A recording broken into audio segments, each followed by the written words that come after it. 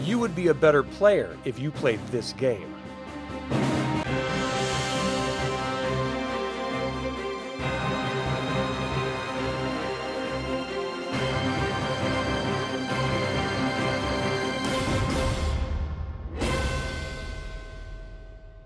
Welcome to another DragonLance Saga episode. My name is Adam, and today we're going to discuss how Advanced Dungeons & Dragons makes you a better player.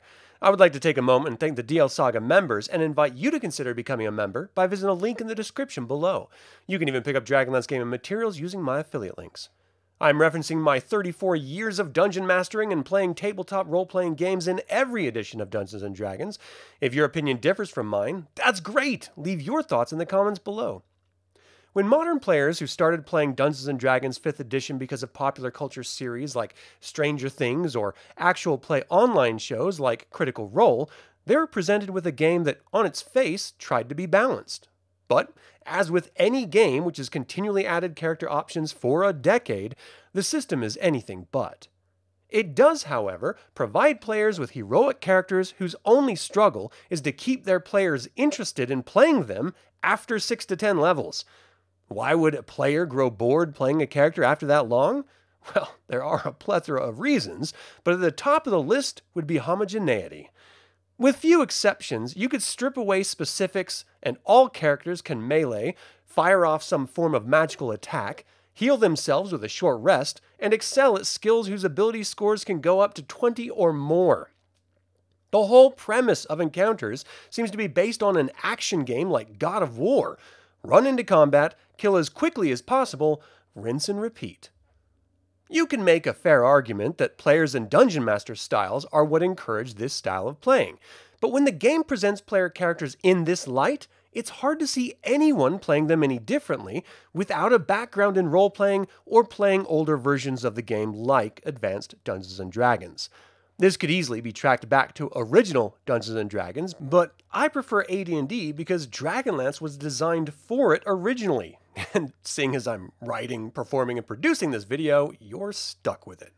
Now, before you throw your hands in the air and repeat the mindless drone-like phrase of, "Okay, boomer," or dismiss my thoughts as nothing but a grognard's constipated complaints, I would initially ask you to stop giving in to obvious and trite internet culture's witless banter, and then give me a few minutes.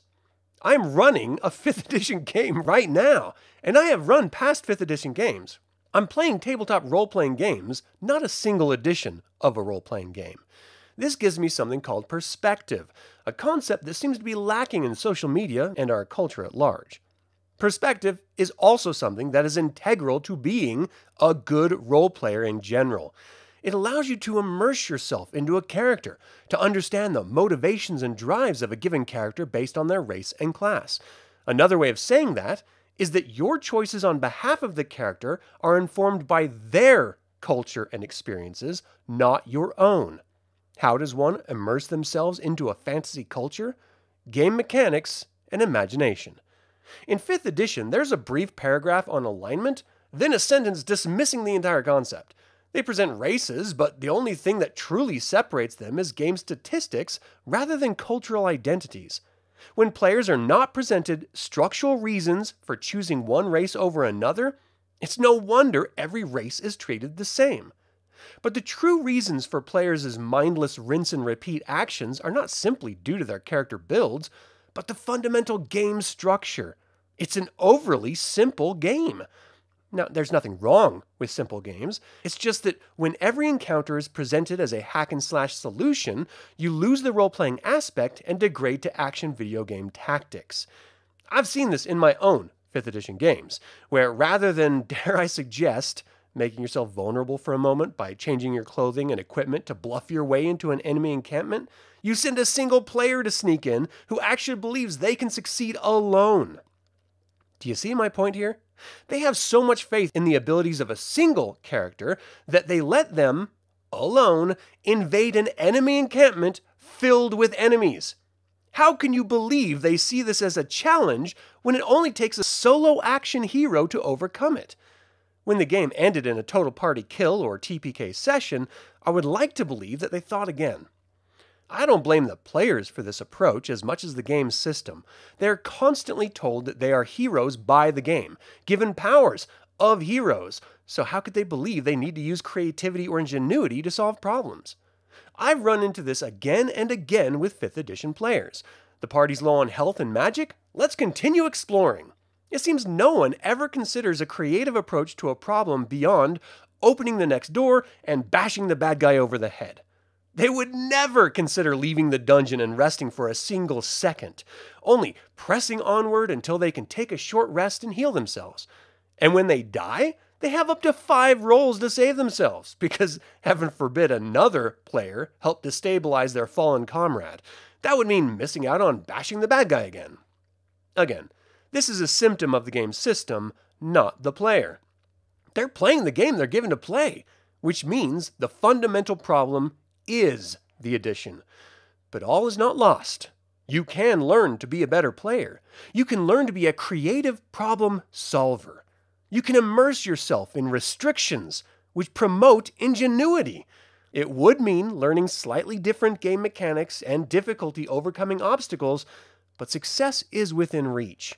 My solution is not to watch endless Dungeons & Dragons content creators who instruct you on how to be a better player or dungeon master, but instead, playing older versions of the same game. That's right. Older versions of Dungeons & Dragons still exist. They're out there in their complex, challenging, and frustrating glory. Why are those things good for you as a player?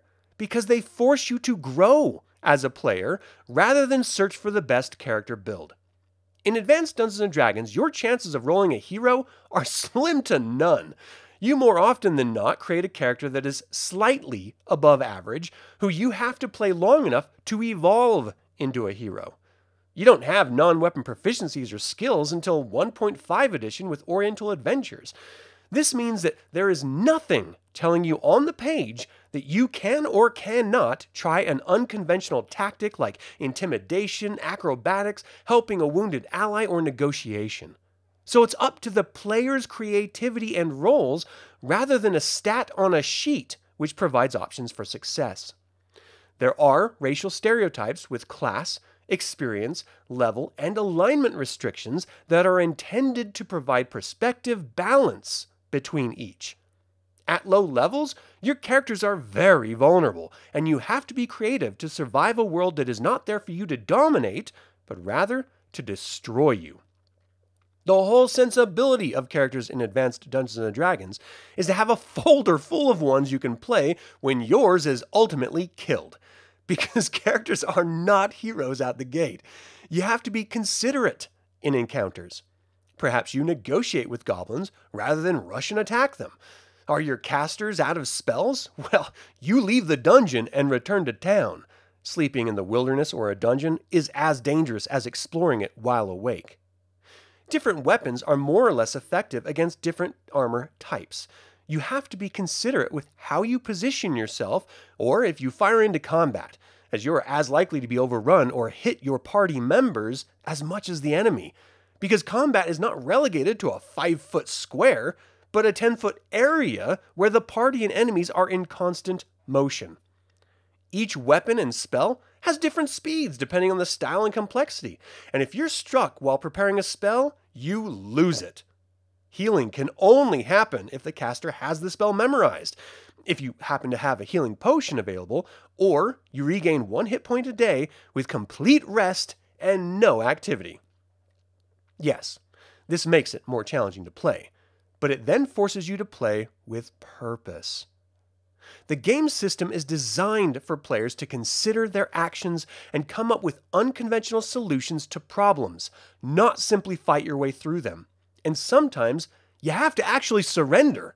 Imagine that, surviving to fight another day as a possible escaped prisoner rather than dying. Look, not all players are capable of understanding or enjoying an Advanced Dungeons & Dragons game, in the same way as not every player is capable of perspective for role-playing. But if you give it a chance, you may be surprised with your ingenuity and memories of the encounters and characters you engage with, and what you as a player are capable of, rather than simply attacking. And that is all I have to say about Advanced Dungeons & Dragons making better players. Do you think 5th edition players are less inventive? Do you believe there's such a thing as a good or bad player? And finally, what is your favorite edition of Dungeons & Dragons? Leave a comment below. I would like to take a moment and remind you to subscribe to this YouTube channel, ring the bell to get notified about upcoming videos, and click the like button. This all goes to help other Dragonlance fans learn about this channel and its content. Thank you for watching. This has been Adam with Dragonlance Saga, and until next time, remember, was it something I said? Whatever it was, I didn't mean it. I haven't meant anything I've said for years. Except what I just said, I think.